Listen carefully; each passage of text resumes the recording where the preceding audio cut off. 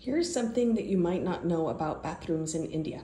When you want to take a shower, you have to plan ahead and turn on your water heater so that the water will be ready when you are ready to take a shower. That's the water heater up there on top. It's typically inside the bathroom, up near the ceiling.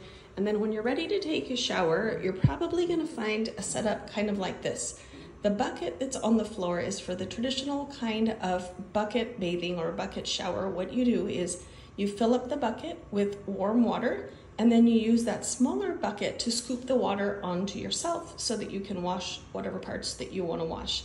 This particular shower also has a shower head, but I haven't used it yet. I actually enjoy using the bucket. I feel like it's really good for rinsing out your hair, and also it is very water efficient because you can tell exactly how much you're using.